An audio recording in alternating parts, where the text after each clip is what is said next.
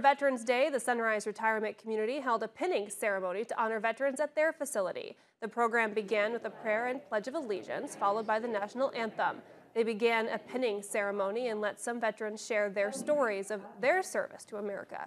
One veteran, Otto Albrecht, talked about how much an honor it was to enlist and serve when he was younger. In those days, if you didn't get in, you really felt bad. I mean, I had a couple of my friends that didn't make it because they had a bad leg or something, and they were really down, and everybody was eager to go. I mean, Today's ceremony closed with a prayer and a singing of God Bless America by all in attendance.